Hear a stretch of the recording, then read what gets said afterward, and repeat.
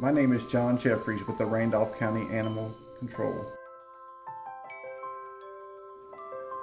It's time to find another way to confine your dog in Randolph County.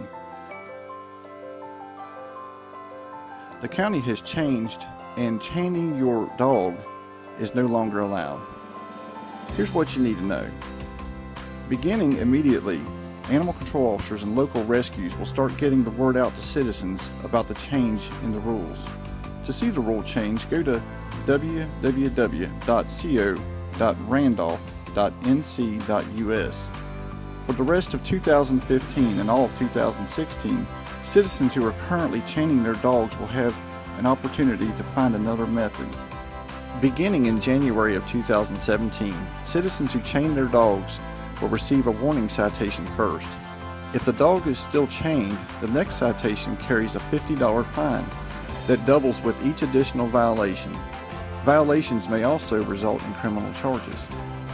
If you need help finding other options for confining your dog, please contact the shelter at 336-683-8235 or any of the following dog rescues: the Humane Society of Randolph County, Happy Hills Animal Foundation, and Flying Hound Fences.